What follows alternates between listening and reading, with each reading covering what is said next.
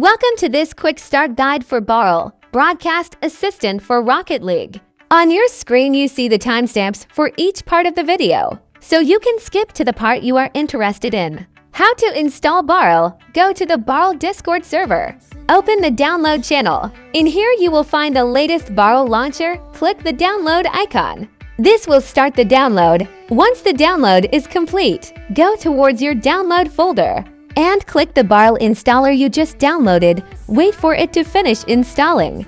In order to use BARL, you need to have a BARL account. If you already have one, you can simply sign in. If not, you can create an account by clicking the sign up here. You will need to confirm your email, so make sure you enter a valid one.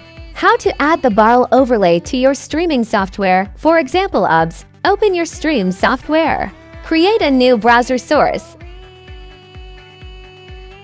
Set the source to this URL. Set the resolution to 1920 pixels width by 1080 pixels height. Leave the rest on default. Right-click the source you just made. Go to the transform option, then click Fit to Screen. Match settings. In this tab, you can find all the settings you need to adjust the overlay to this specific series or match you want to stream. With the best of, you can set the series type. For scrims, you can choose the unlimited option. This will keep track of the amount of wins without a maximum amount of games. If you are just playing ranked, you can set this to 0. Next is the series text. This replaces the default game X best of Y text. Next to that is the top text. This is if you want to add more information for your viewers. Usually this contains the tournament name and what bracket or round it is. Below the match info settings, you can find 3 buttons. These are quick actions. The first one, the blue button, is to reset the series score back to 0. This way you can quickly reset the series score. Next to this one is a green swap teams button. This allows you to quickly switch the teams from side, in case they didn't join the team color you expected.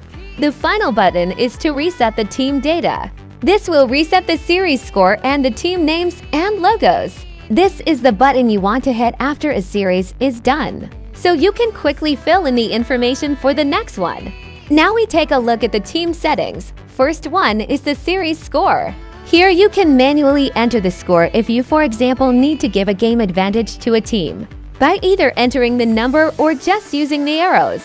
The series score automatically updates at the end of each game, so you don't need to do that. Below this is the team name input box. Here you can enter any bit of text and it will change on the overlay.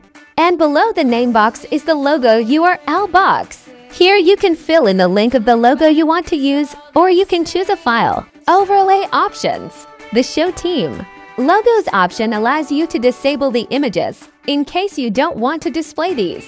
Team logos on the outside option allows you to change the team name and logo from place, so the image will be next to the score instead.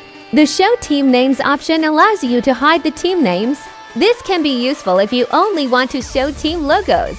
Below that is the series score box indicators option. If you disable this, it will show the series score in numbers instead of boxes. The show team boost boxes option allows you to hide the team boost meters. This can be useful if you cast a 1v1 game and don't want to show the boost meters. Below that is the show player card box. This is if you don't want to show the stats card in the bottom left. This will only show in replays and while you play yourself. Unless you disable this option, then it won't show at all. And then below that are some more options for the player card. You can select the stats you want to show. Hiding the score makes it look a little cleaner, but this is personal preference. Customize the overlay. Next up is the customization of the BARL overlay. You can use up to 5 presets which you can customize to your likings. For example, for each organization you cast for or designs for specific game modes. Below that you have the community designs. These are already made designs you can quickly load. Each one you can preview by hovering the image, or you can just enable it to see it in action.